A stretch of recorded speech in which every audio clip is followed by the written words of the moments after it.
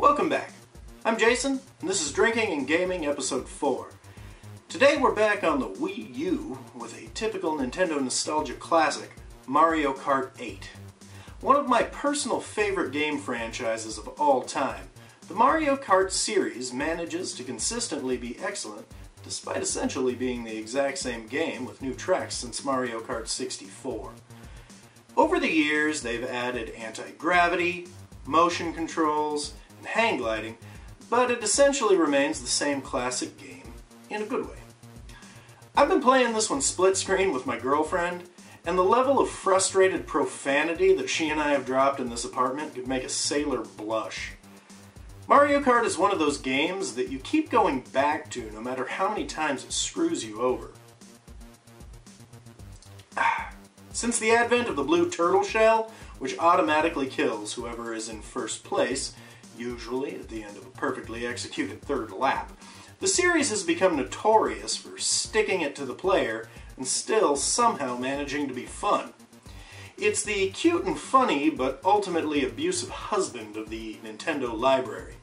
In order to relax a bit and calm the rage of being taken out by baby Mario on the last lap, you're going to need a drink.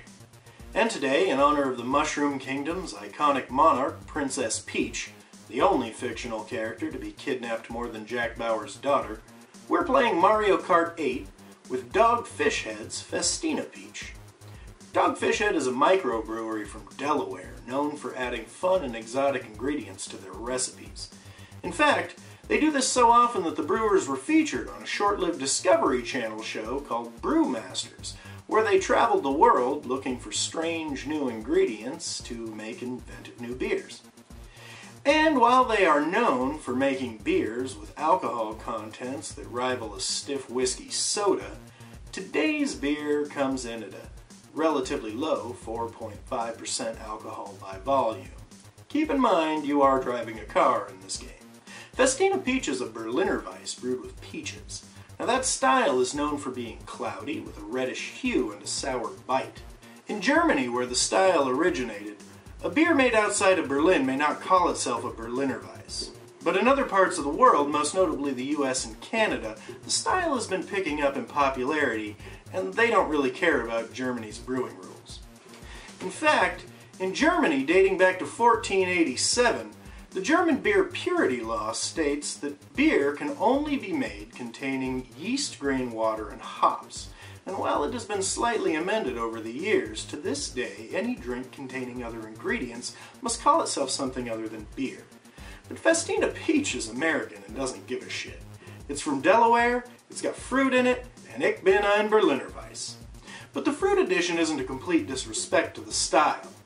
To cut down on the strong sour bite and get around the purity law, Berliner Weiss is often served by adding fruit syrups directly to the beers. That traditional sour bite of this East Coast offering makes it one of our hard game appropriate sip and savor beers with mid to low alcohol. You aren't going to get a buzz off of this beer and screw up your drifting ability.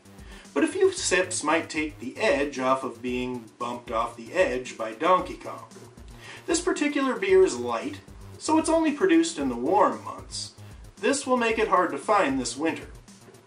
But you should be able to find a few straggler bottles before the fall ends, and it should start popping up shortly after the release of the 2015 Spring DLC pack. So, if you can't find one now, just track down a Festina Peach next May or June, just in time to play the 8 new tracks and cuss out the villager from Animal Crossing for covering your screen with ink blots. I'm Jason, and this has been another episode of Drinking and Gaming. Cheers!